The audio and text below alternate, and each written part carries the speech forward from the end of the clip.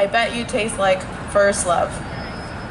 The regrettable pattern of falling, a great release knocks your head against pale reality. Staring back, your heart was always more of a stutter.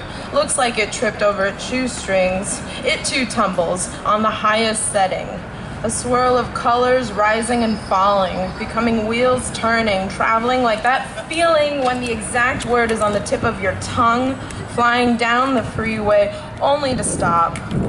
Watch as strangers pass, a spy in automobiles that hurry behind someone else, left to wonder who's first.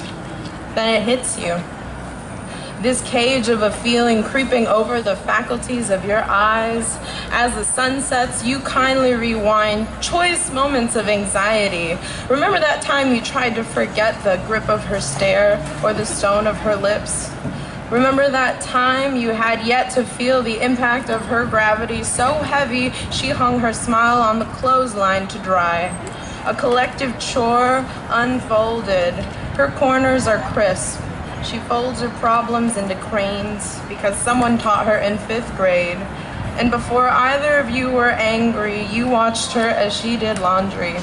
Fascinated by the work of her hands, she was a magician of sorts. She could make you disappear, or other days cut you in half.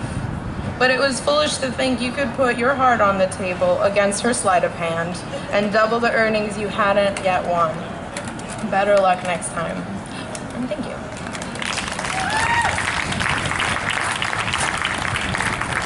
Shirley.